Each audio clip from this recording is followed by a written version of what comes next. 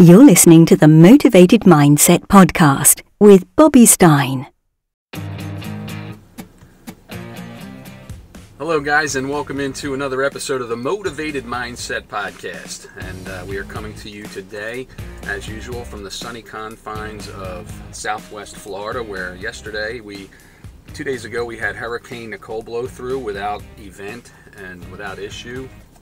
But that was on the heels of Hurricane Ian, which kind of devastated the area and left a lot of people shell-shocked to this Nicole that came through. But fortunately, nothing's happened, and we fared fairly well, so thankfully for that.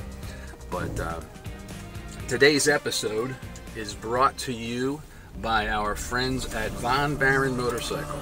VonBarronMotorcycles.com. Give them a visit. You'll be glad you did. And thanks so much, Von Barron. We really appreciate the service you provide and the support to the channel, so thank you.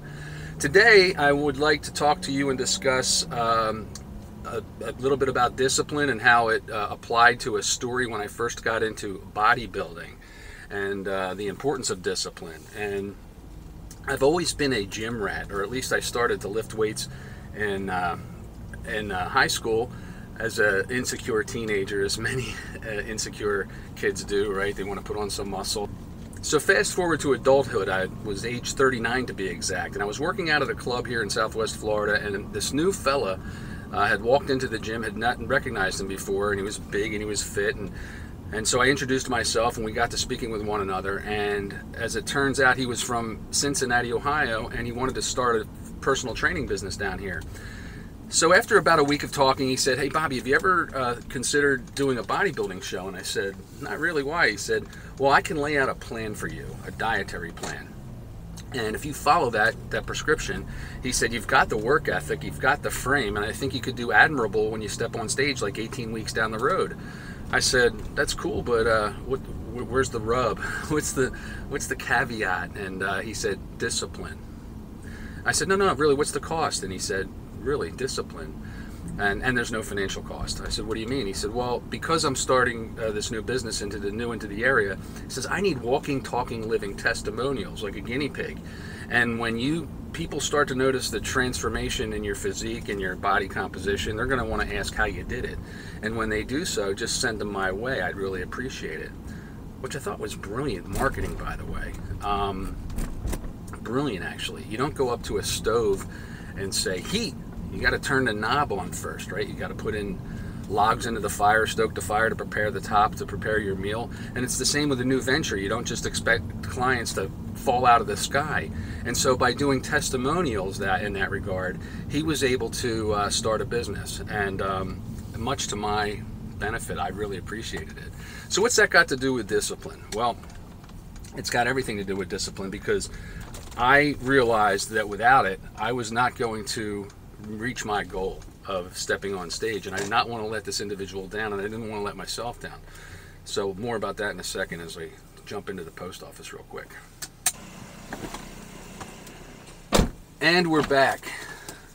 No mail is good mail. And nobody writes letters anymore. It's like a lost art.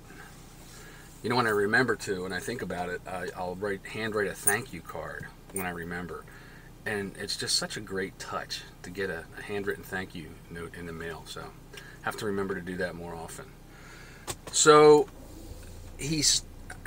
discipline has everything to do with it, because for me, he had me on a plan of eating 6 to 7 times a day, high protein. He would tweak the carbs, he would tweak the macros, the fats, the protein, the carbohydrates, and then every 21st meal, 24th meal, I'd get a cheat, right, where I could have a slice of pizza or something, which was super welcome.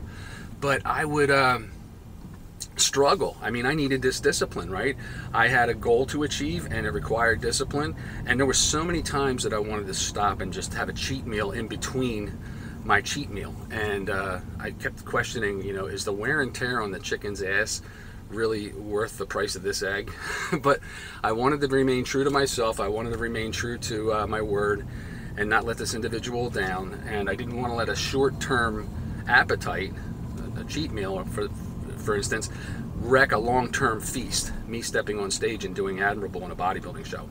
18 weeks later, I go out, I get a man thong, a man bikini, and I get the posing routine, the tan, and I step on stage, and I do well. I garner a second place, or first place rather, first place in my first show. Got a second place overall, and I was feeling good about myself. The achievement, the accomplishment, this discipline that I had employed had really paid fruits and dividends. And I thought next week I was going to, 2 weeks later, I would enter the Florida State Bodybuilding Championships. You know, I had arrived.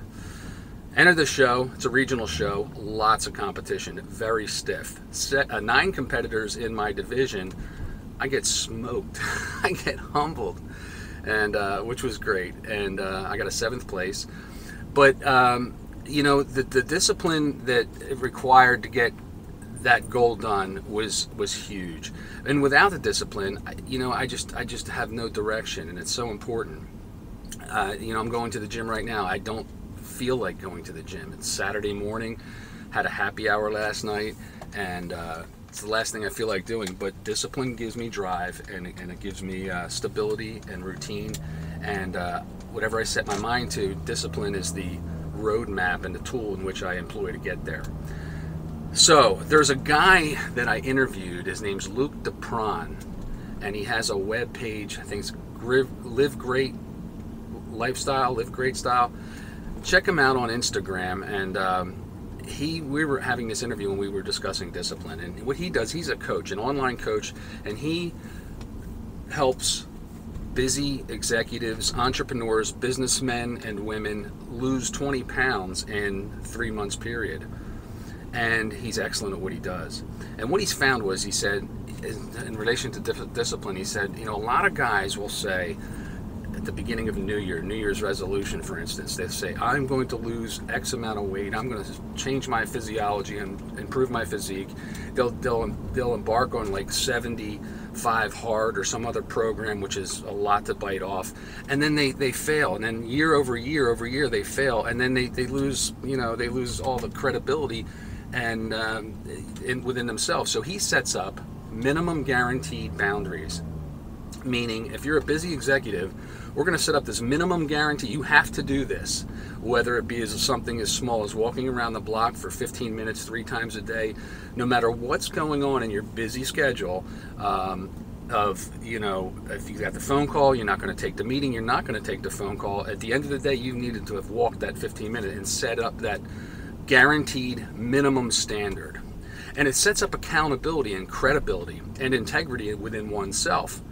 For instance, if you had a friend who you invited out to dinner and he stood you up, you would think that'd be kind of odd, and you know, maybe give you a pause to invite him out a second time, but you do because you're a good guy and he's a good friend, but he stands you up again. Well, chances are that there's not going to be a third time. You're just going to go your own separate ways and not ask him out to dinner anymore. Well, it's the same with discipline in our own routine. When we set a goal as a New Year's resolution or something along those lines, and we fail to execute on that goal, and we fail to do so over and over, it erodes our integrity and our credibility, and subconsciously, and then we do not feel like going through with the process. So I would encourage everybody setting out and embarking on a goal or a vision or a project to set minimum guaranteed standards by where you achieve something that you say you're going to do. Keep your word. Keep your word to yourself. Be accountable to yourself. I have to. I mean, there's so many times where I feel like not feeling like it, and you know, I want to hold myself to that because I want to know that I can trust myself and trust that I trust the process that I put in place, that I'm going to see it through to its end. Plus the end fruit, the reward at the end of the day, or at the end of the mission, the project, when it comes to pass, it's awesome. So I take that same very discipline throughout many bodybuilding trips and careers, and you know, I still do it to this day. I'm in the old man's division, but in 27 days I am turning 60 years old, and my wife, my beautiful bride, has purchased 2 tickets aboard Virgin Voyages Scarlet Lady, Richard Branson's new cruise line. We've never been on a cruise before, so about 16 weeks ago I was woefully out of shape, and I said, let me embark on this plan again, which I'm doing, and I've lost probably about 10 pounds, got another 3 to go, and it's in another 27 days. So I want to show up on deck by the pool in board shorts looking respectable. So it's discipline's going to get me there. And I'm very excited for that. So I hope you were encouraged, or at least you got a little insight into discipline and this how it applied to this particular story, one segment of my fitness life. And if you liked it, like it. Greatly appreciated. Again, this episode's been brought to you by our friends at Von Barron Motorcycle. Pay them a visit, vonbarronmotorcycles.com. You will be glad you did. Great offerings, great service. Thanks for watching. Thanks for listening. And please, as always, take good care.